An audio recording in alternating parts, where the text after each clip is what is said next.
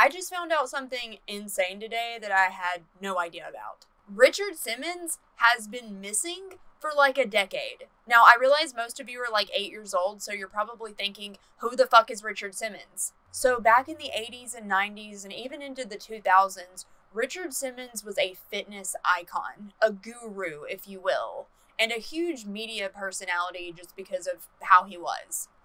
Richard was born as Milton Teagle Simmons back in 1948, which I absolutely get why he changed his name to Richard, because Milton Teagle is like the worst name I can think of. Richard had gained an interest in fitness after his own weight loss journey from battling obesity since the age of 4. His weight peaked at 270 pounds as an adult, but after moving to LA in the 1970s, he gained an interest in fitness and wanted to set up studios that didn't just cater to people who were already in peak physical condition.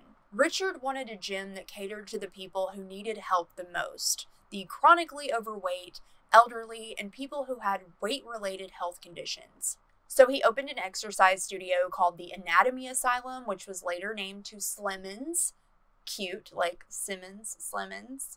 This gym taught people how to have a healthier relationship with food and use portion control, and they were one of the first non-judgment zone gyms with a supportive atmosphere for all body types. This approach, along with his own energetic personality, made Richard himself famous. He was known to do a lot of infomercials promoting his workout tapes and different products related to weight loss and fitness. He primarily focused on aerobics and helping people lose weight, but he'd also wear these fun, flamboyant outfits, which everyone remembered, and his bubbly personality really sealed the deal. He went on to have a ton of guest roles on various TV shows and movies, as well as some recurring roles. He was making fitness tapes, promoting products, and he continued teaching classes at his gym. He also got his own Emmy Award-winning talk show in the 1980s, which was called The Richard Simmons Show. And he continued to do this same sort of work throughout the 90s and well into the 2000s. There's been a lot of speculation on Richard's personal life, but he has remained single over the years and never discussed his orientation on whether or not he's gay or straight. But he was an avid dog lover and at one time had 8 Dalmatians,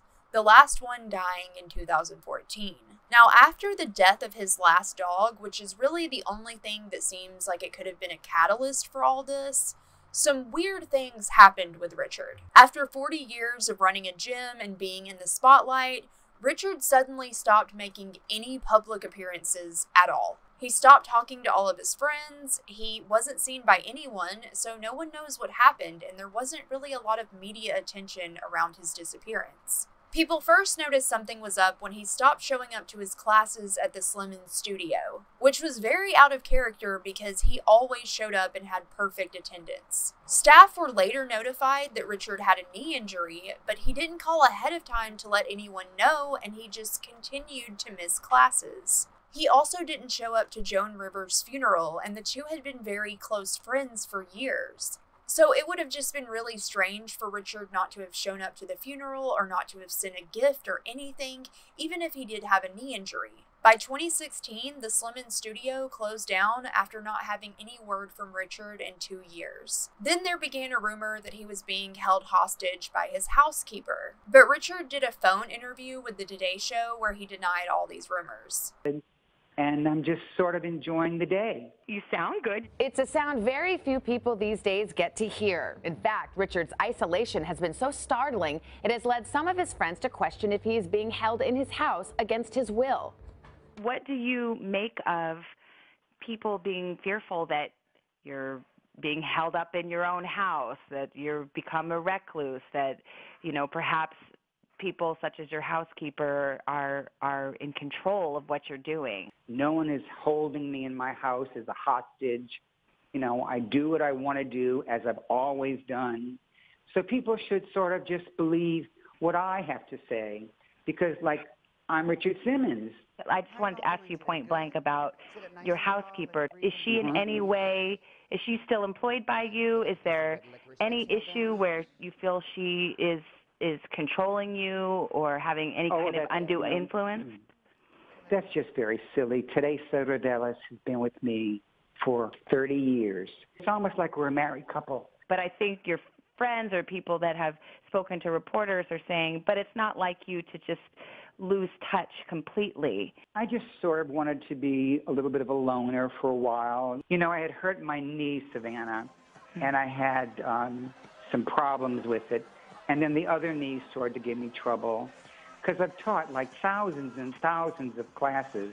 And, you know, right now I just want to sort of, you know, just take care of me. And was this a conscious decision? I just really don't want to do anything.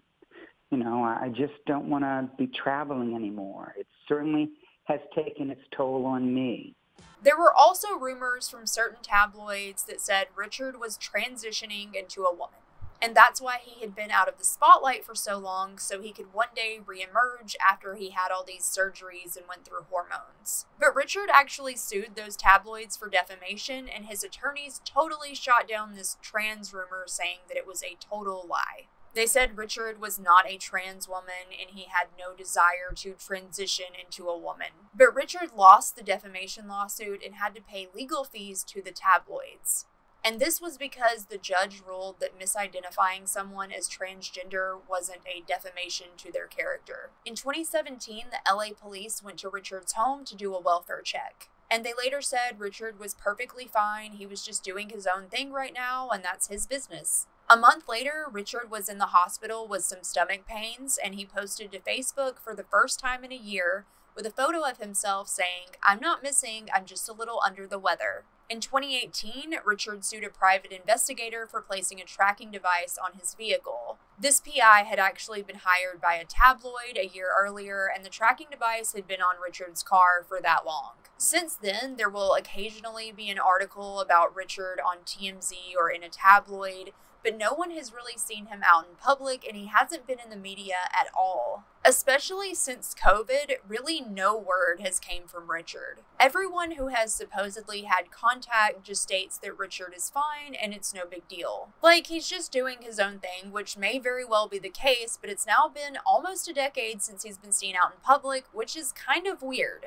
I can understand the knee problems and maybe just wanting to take a break for a while or even permanently, but the fact that he just cut everyone off and hasn't been seen in public in almost 10 years is very bizarre.